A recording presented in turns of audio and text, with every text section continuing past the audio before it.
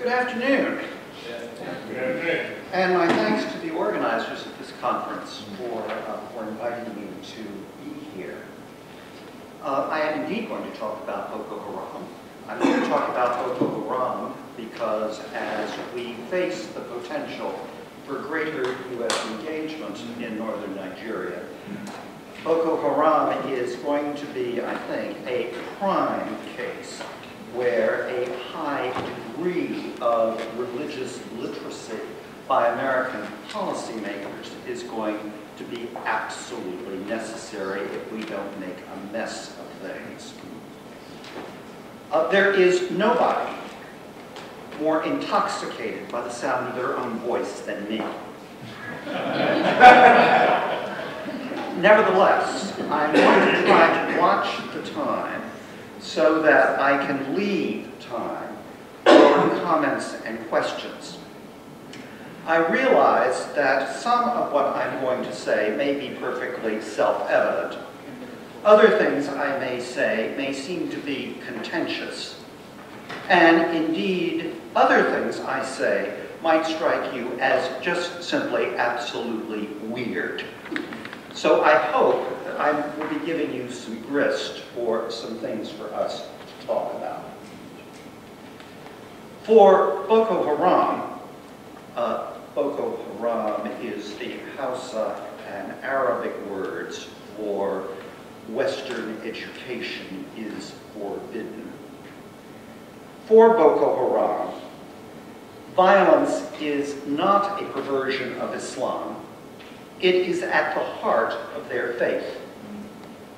The core of their faith is the impetus to create God's kingdom on earth through justice for the poor, achieved by rigid application of Islamic law or Sharia. Anything that gets in the way must be destroyed. That includes schoolboys, 55 of whom were murdered in their dormitory beds about 2 months ago. Their dormitory beds of a secular school, and Western education is secular and forbidden.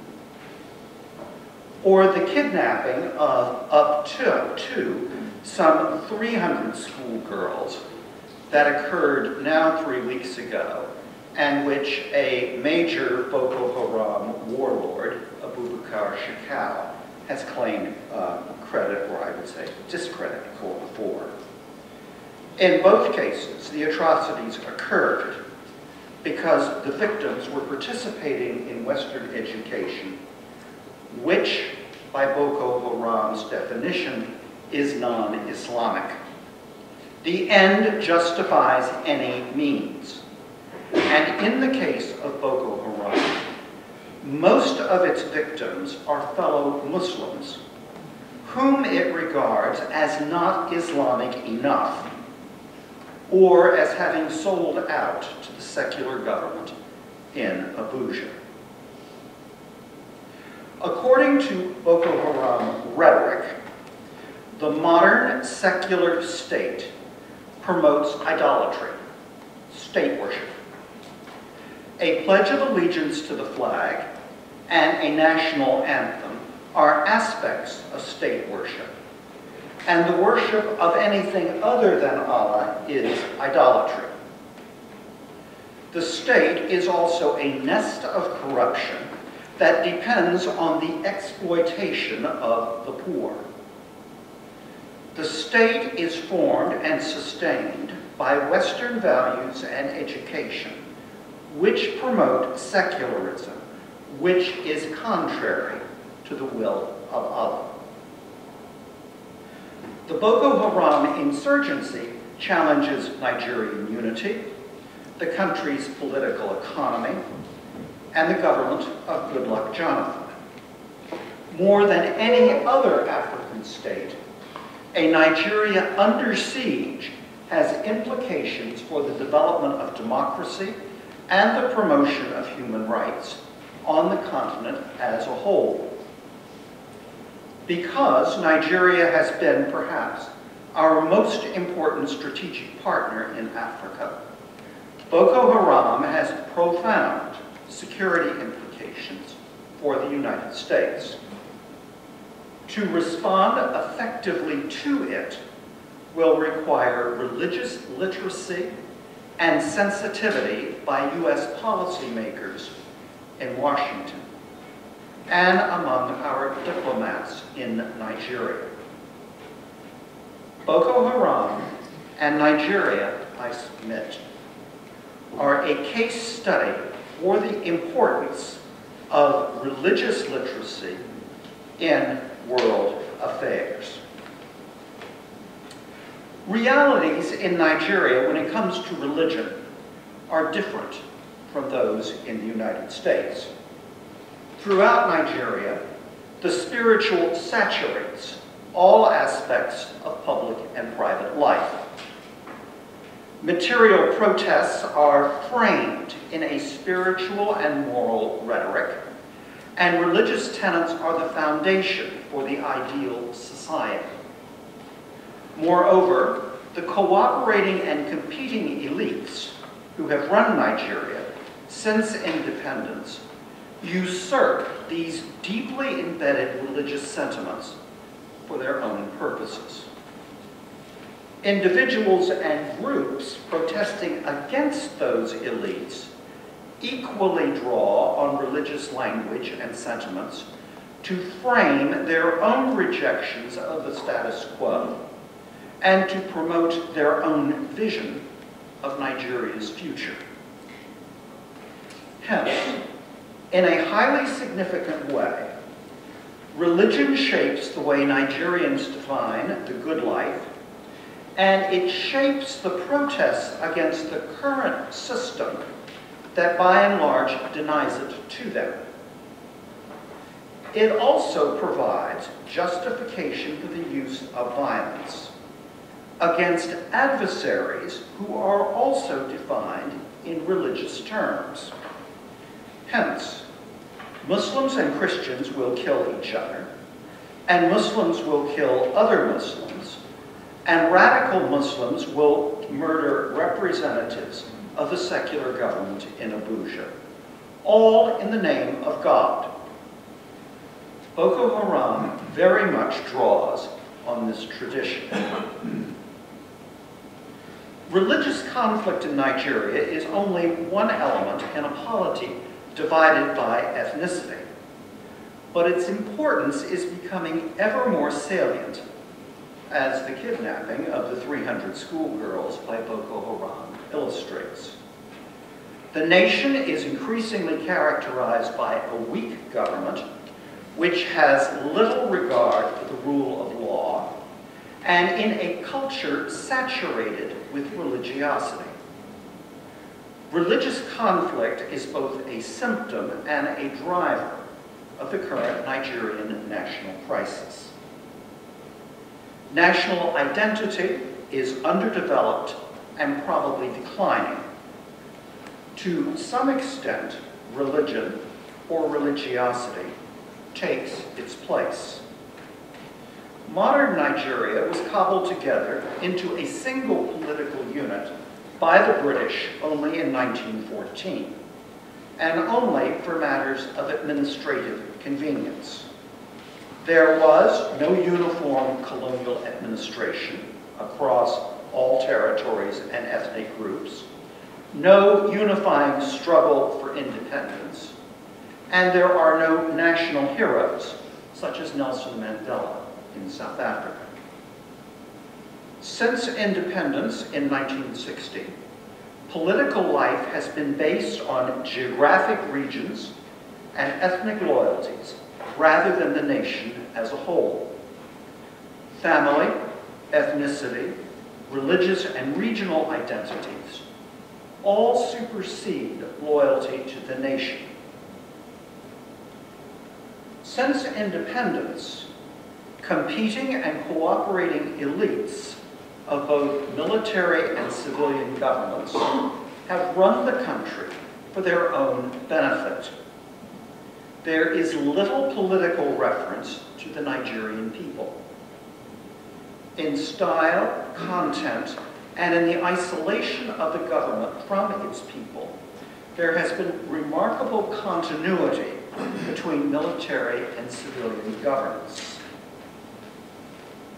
But, in contrast, Nigeria's religious landscape has changed dramatically in the 20th century. In 1900, it is estimated that the territory that at present makes up Nigeria was 27% Muslim and 2% Christian. The rest of the nation adhered to traditional religions. Islam has been practiced in what is now Nigeria for more than 1,000 years, and Muslims regard the Sahel, of which northern Nigeria is a part, as a core component of the Islamic world. However, during the 20th century, and especially after independence, Christianity grew explosively in the South and in the Middle Belt. And due to internal migration, there are now Christian minorities in the predominantly Muslim North. Nigerian Christians commonly believe that they are now the majority religion, and many Muslims fear that they are right. Some Christian leaders resort to triumphalist rhetoric that unsettles Muslims who, by almost all social and economic indices, are much poorer and less developed than their Christian compatriots.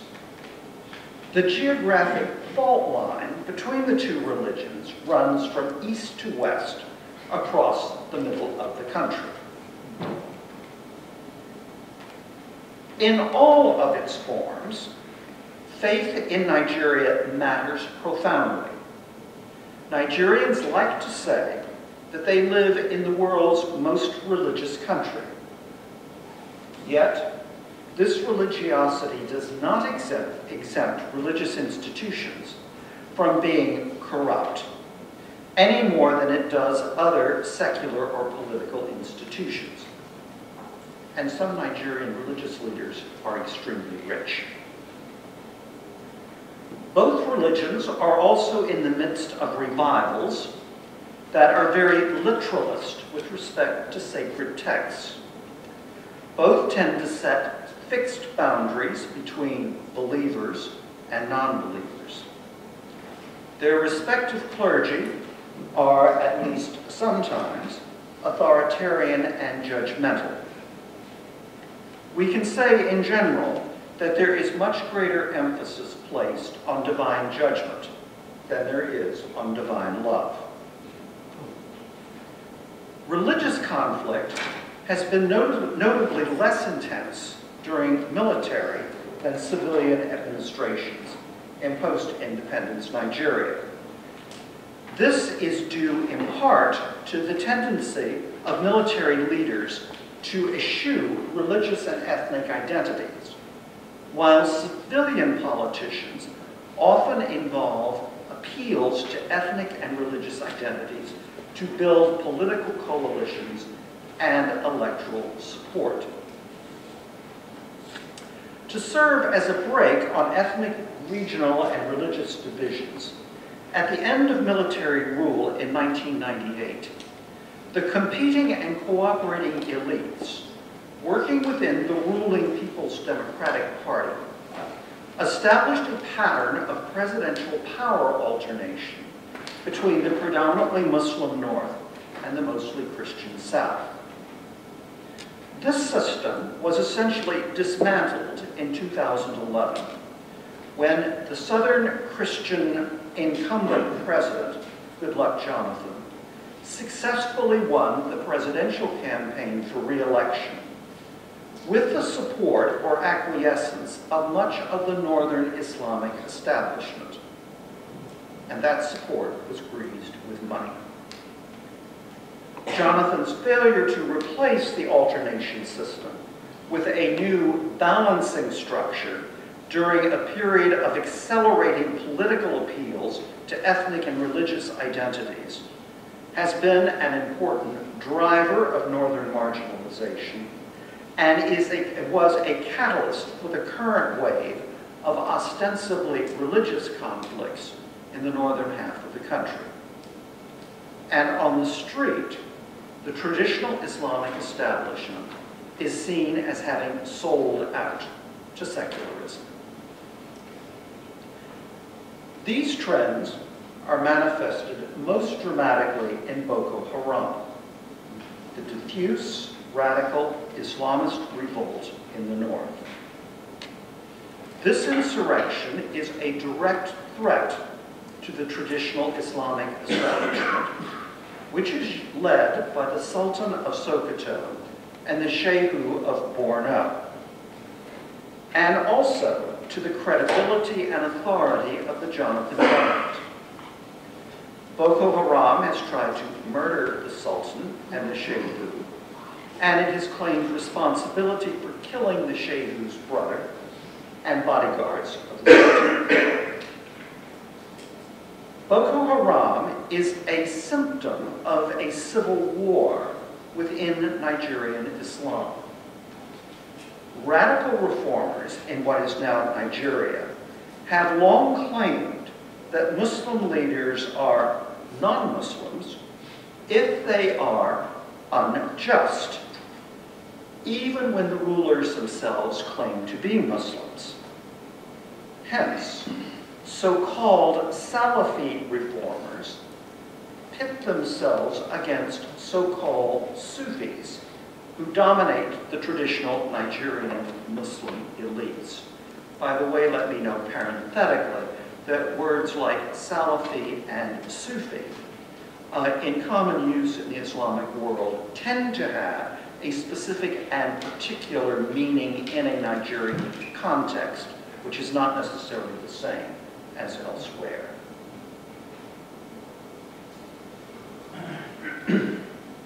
Some, again, so-called Salafi reformers wish to establish a pure Islamic state characterized by the strict application of Sharia.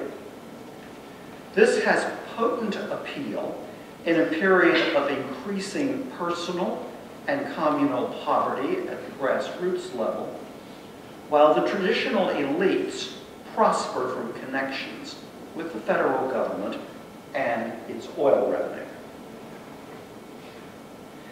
An aspect of the Islamist revival has been a rejection of working within the established structures of the secular state. Often charismatic imams or malams organize communities that withdraw as much as possible from secular life. Usually, such groups are quietists or even pacifist. However, at times they can turn violent, usually in response to the secular state's heavy-handedness. This is the case of Boko Haram. Mohammed Yusuf, a charismatic Malam, organized his community in the city of Maiduguri around 2003. It sought to establish God's kingdom on earth in microcosm through the rigid application of Sharia and by isolating itself from the secular world. From its inception, the group was hostile to the Nigerian state and rejected Western education as non-Islamic. The name they apply to themselves in English means the Congregation of the People of Tradition and Jihad. The more widely known name, Boko Haram, is a label first used by the government and the media, and it comes from the group's rejection of Western education. However, the group was generally nonviolent, if not pacifist, until 2009. That year, there were a series of altercations over local issues, likely manipulated by local politicians, that resulted in Yusuf instigating a direct attack on the state, to which the security forces responded brutally. at least 800 were killed. During the suppression, the police murdered Yusuf. The crime was captured on film and went viral on various media platforms. In the aftermath of his death, several hundred of his followers were also extrajudicially killed, and the movement went underground, only to re-emerge in 2010 under a new leader, Yusuf's deputy, Abubakar Shekau. No longer peaceful, Boko Haram looked to overthrow through violence the Nigerian state government and its compromised Islamic establishment. Shekau has called for the replacement of the Sultan of Sokoto, the premier Islamic political and religious leader, by a council dominated by Boko Haram and situated not in Sokoto state, but in Yobe state, illustrating the interplay between religion and ethnicity. Sokoto is Hausa Fulani in population, while Yobe is Kanuri, as is Abubakar Shekau. Boko Haram also seeks the expulsion of Christians from the north. However, while it has killed Christians, most of its several thousand victims have been Muslims. The government's response to Boko Haram is to see it as a terrorist movement in isolation of any environment that may have fostered it, and has reacted with violent repression. The government's seemingly indiscriminate killing of Boko Haram members and many others who were simply in the wrong place at the wrong time appears to be a driver of popular support for or acquiescence to Boko Haram. In fact, during some periods of particularly brutal security force repression, they may be responsible for as many Nigerian deaths as Boko Haram. The size of Boko Haram is unknown.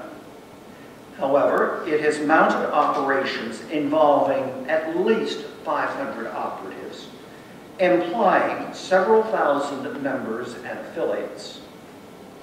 In addition, much larger numbers appear to acquiesce to what Boko Haram is doing, even if they do not support its violent methods. A credible hypothesis is that it draws many of its activists from the ranks of former students in the Al-Majiri schools. These are decentralized institutions, usually without government support, where Malams instruct their students to memorize the Quran, but in Nigeria, virtually nothing else. The pool of such students is estimated to number between 10 and 12 million. Very similar to Boko Haram is the group Ansaru, a smaller radical group with a base in Kano and Kaduna, rather than in Borno or Yobe. Its full name in English means Vanguards for the Protection of Muslims in Black Africa. Its leadership is obscure. Abu Ansari is frequently identified as its leader, but little other than his name is known. Its spokesman claimed the group split from Boko Haram because the latter was killing too many Muslims. Ansaru avoids Muslim casualties and actively attacks Christian churches. It appears to be trying to provoke a Christian backlash against Muslim minorities in the South, presumably to promote the breakup of the Nigerian state. Thus far, that effort has been unsuccessful. Ansarud has introduced into northern Nigeria tactics more commonly associated with the Sahel and Al-Qaeda, especially kidnapping for ransom and possibly the use of suicide bombers, which were previously unknown in West Africa. It is also involved with trans-Saharan smuggling. The group has links with radical Islamist groups in Algeria and Mali, but it is unlikely that it takes its direction from them. However, its fighters include some from outside Nigeria, especially Chad and Niger.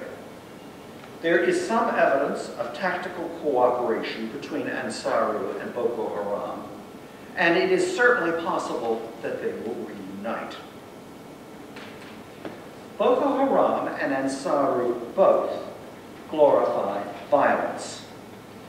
In one of his videos, Shekau says, quote, "I enjoy killing anyone that God commands me to kill," unquote.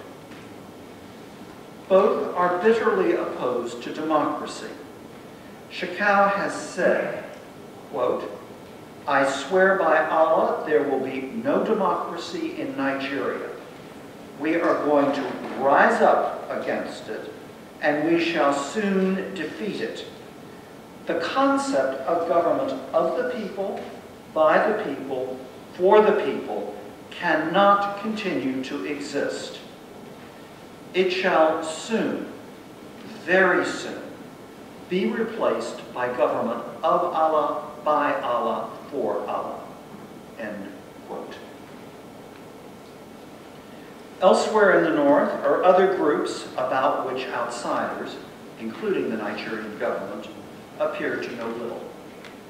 Their grievances and the focus of their violence are usually local, though they will use Islamist rhetoric associated with Shekau. Presumably, many of them have a criminal or a political dimension, or both, as opposed to a purely or largely religious motivation. The American and British governments designated Boko Haram and Ansarud as terrorist organizations in 2013. The U.S. Treasury placed a reward for information on the location of Shekau and a few other radical leaders. The Abuja government seeks to involve Washington and London in its anti-terrorist campaign against Boko Haram. Boko Haram, in turn, is using increasingly hostile rhetoric towards the West, especially the United States. There are now some Nigerian calls for international assistance, especially by the US and the UK. However, credible reports of human rights abuses by the security forces under the control of the Nigerian government creates difficulties, that is to say, the Leahy Amendment, for outside involvement.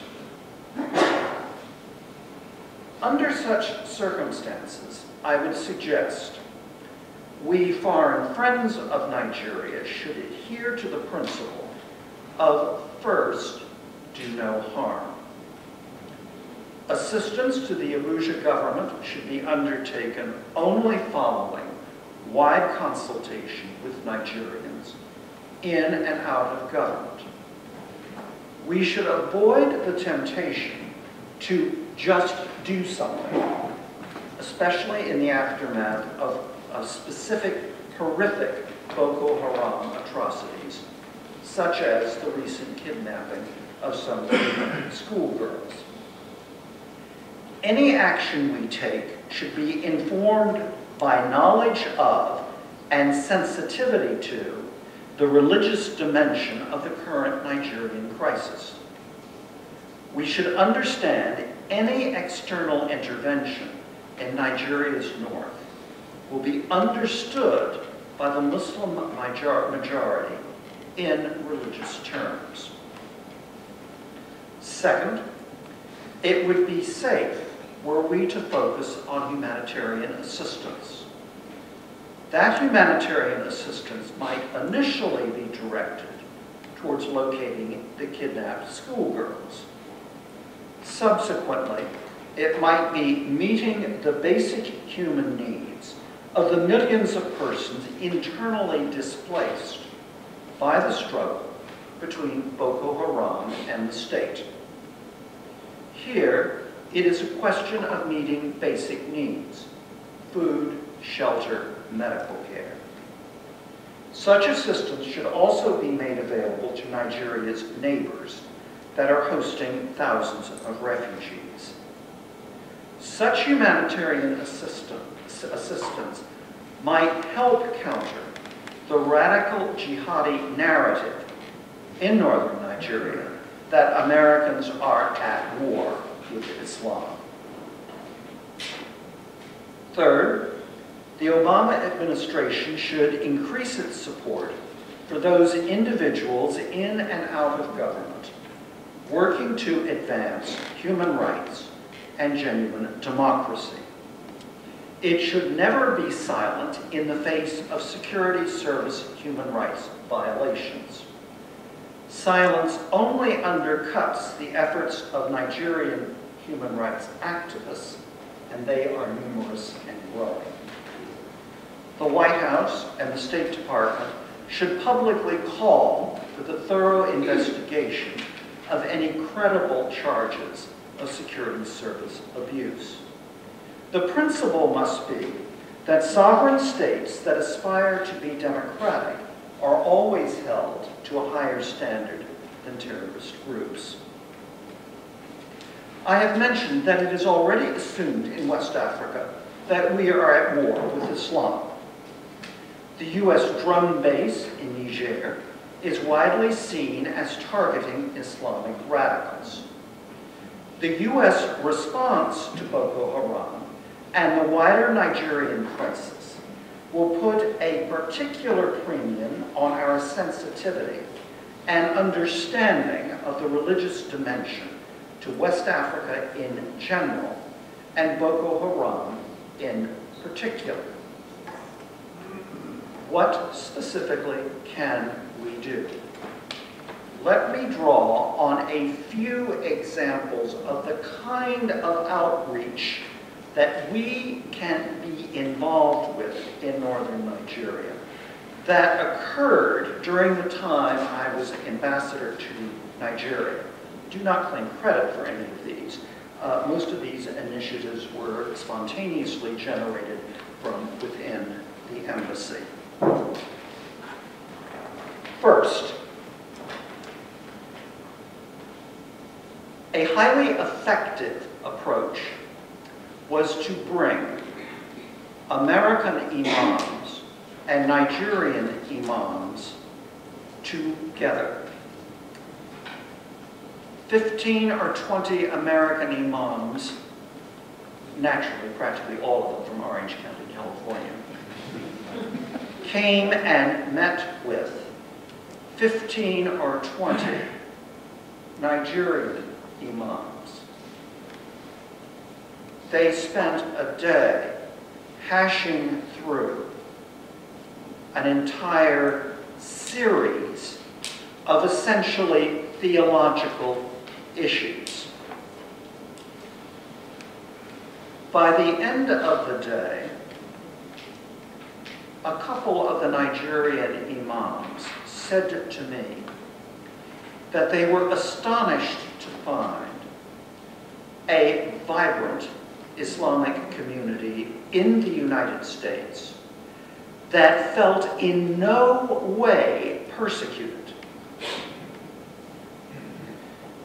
In conjunction with that, the Public Affairs Office within the embassy mounted a photographic exhibit of mosques that have been built in the United States. Not just the mosque in Washington or the mosque in New York, but mosques scattered across the country. This, a Nigerian audience found astonishing. You mean they haven't been burned down yet?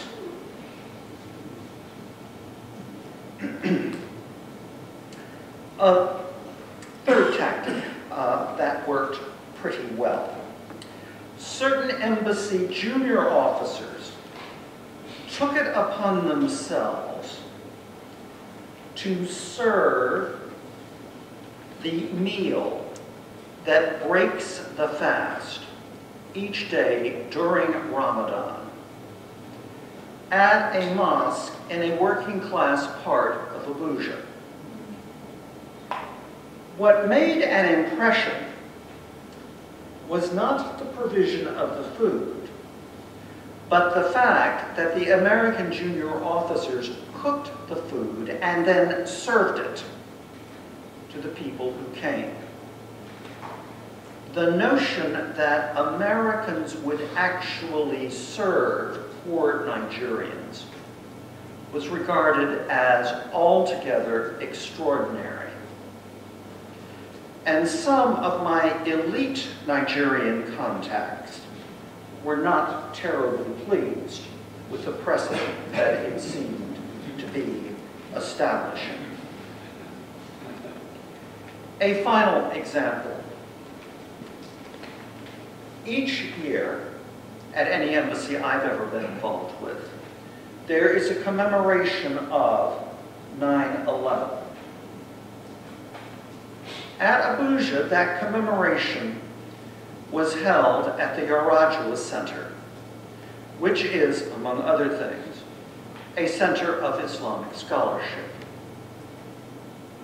And the person who gave the prayer was a young imam who had visited the United States and was quite prepared to be publicly associated with the Americans and that particular anniversary. These specific episodes or examples that I am citing are small scale. They cost, in the grand scheme of things, practically nothing. And they can have a huge impact. Thank you very much.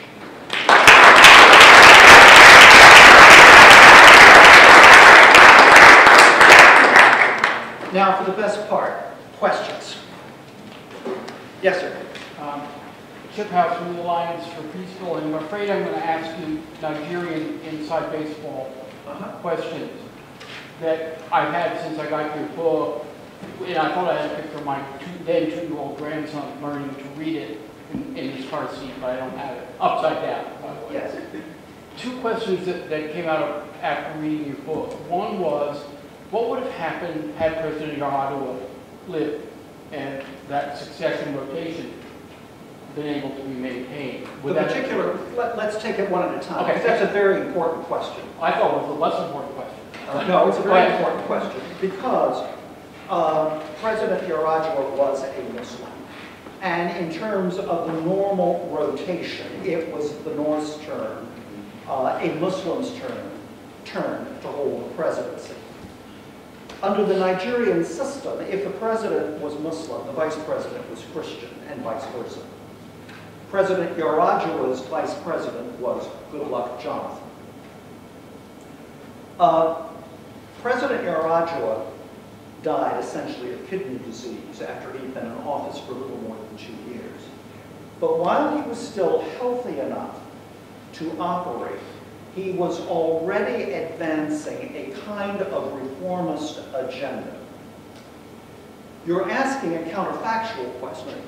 My own view is that if Yaradua had lived, and if the power alternation between the North and the South had been maintained, Boko Haram would not have gone away because it draws on very deep streams in northern Nigeria. But it may well not have turned violent, and it certainly would not, I think, have assumed the importance that it has now. So, the death of Yaradua was a tragedy. You got a second question? So it's part of the same, in a way, and you and others who write about Nigeria today talk about the corruption and weakness of the state, and you didn't talk about that much now. How important is the weakness of institutions, and if that is important, how do NGO peace builders like the people who I work with, how can they get around that, or if there is, or what do we do under those circumstances? I'm not trying to back out of the question. Part of the problem is that what is corruption is culturally determined. Corruption is not something which is absolute. We Americans have determined that it is.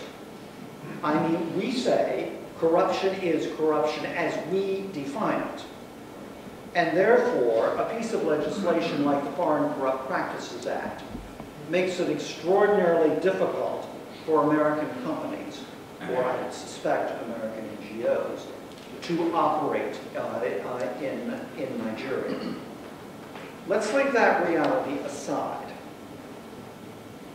For Nigerians, they have their own particular definition of corruption, and they know it when they see it.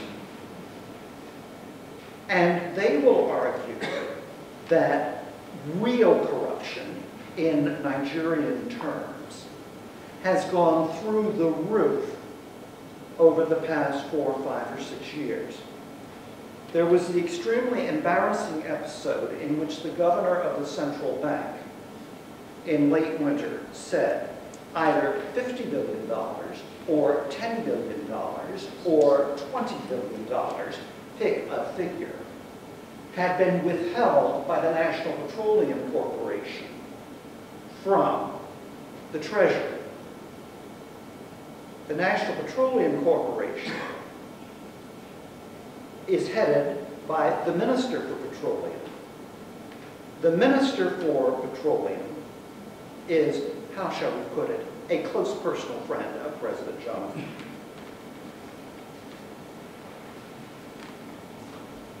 Yes, ma'am. My name is Omolara from Nigeria. Actually, this Boko Haram issue is giving us a major concern in Nigeria. And an average Nigerian is living in fear and don't want the Western education. How do we live and what strategy, policy will the government? Because we really need assistance. Even the civil society group cannot really handle it anymore. So the US government should try and involve another trained people to help us out. The question of U.S. assistance to Nigeria and what form it would take has to be driven essentially by the Nigerian government, because Nigeria is a sovereign state. Over the past week or so, particularly since the kidnapping of the 300 schoolgirls, has really energized both people within Nigeria, but also in the international community. During that time frame, the Nigerian government has said it would welcome outside assistance and made specific reference to the United States, the United Kingdom, France, and China. The Obama administration's response has been to offer assistance. But no terms have been defined by anybody. The Nigerian press says that an American team is going to Nigeria next week for consultation with the Nigerian authorities. There has been talk that we could provide things like a certain amount of intelligence sharing, training, and so forth. Historically, the Nigerian government has been extremely reluctant to either ask for or accept foreign assistance. So for me right now, I'm not sure how real the request for assistance is, or whether, in fact, any U.S. assistance will have a transformative effect. I think there it's a case of we have to watch that space. Yes, sir. Very good, appreciate it. Wow. Question dealing with the top people groups in Nigeria, the Muslim ethnics, the Yoruba, the Fulani, Kanuri, and the idea of your ethnic identity is tied to religion. Yes. To be a Fulani is to be a Muslim. Yes. How is that impacting? And it's probably wider than just Nigeria. I mean, I see this all over the world where identity and ethnicity is tied to their religion. Yes. How is that impacting the work that is currently going on to reconcile sides, and how can that be overcome with ethnicity tied to religion and all the mess that it brings? It depends on the part of the country that we're talking about. Amongst the Fulani, the people in the north, being Muslim is part of being Fulani. But amongst the Yoruba people, the people who live around Lagos, at the part of the country that in many respects is most developed and most advanced, religion is essentially affiliative. In other words, amongst the Yoruba, you can decide to be an Anglican or a Presbyterian or a Muslim. And there's lots of intermarriage between Muslims and Christians in that part of the country. And they even keep each other's holidays. So there, in the most developed part of the country, it essentially really isn't an issue. But in the north, it's of absolutely crucial importance. And in one part of the country, in the middle, boundaries between ethnicity, religion, and land use all correspond. So you have Muslim, House of Fulani, herdsmen colliding with Christian Barone farmers. Right. Now, is a person being killed because he's a Christian, a Barone, or a farmer? It's extremely unclear. And what has happened in that particular area, I'm referring to Plateau State, for those of you that are as obsessed with Nigeria as I am.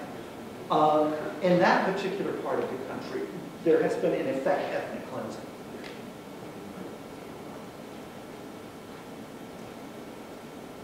Over here. Yes, sir. Thank you very much. I really appreciated your talk. I'm Majid Ashi. I'm a researcher at McLean Hospital in Boston. And basically, one of the things you mentioned is about the role of Muslims in America. Yes. In international affairs, not just internally. Yes. And I think that's a very good point that you brought up. So I would like just to, if you would like to tell us more about what could be some of the roles of Muslims, American Muslims, that they can play internationally. Especially, by the way, that many people don't know there are more Muslims in America than in many Muslim countries. Indeed. Yeah. Indeed. So basically, like maybe that they can play a bigger role in that. Thank you. Let me give you a specific example. When I was ambassador, we had in the political section a young political officer, a woman from New York City, whose father was Pakistani. Her mother was Egyptian, and she was a practicing Muslim. She was not veiled, but she was always covered. She traveled all over the north, absolutely by herself, and was able to develop contacts and relations between the embassy and parts of the north that we had never had before. In other words, perhaps we should more self-consciously draw on the incredibly rich matrix we have of different groups in this country for our own diplomatic service. By the way, we've done that before. there were special recruitment efforts amongst the Japanese American community because they knew Japanese. And Japanese is a fiendishly difficult language for Americans to learn. Well, perhaps we should do a little bit more thinking about that, and perhaps we should go focus our diplomatic recruitment efforts on places like suburban Detroit that have big Arab populations, big Arab American populations.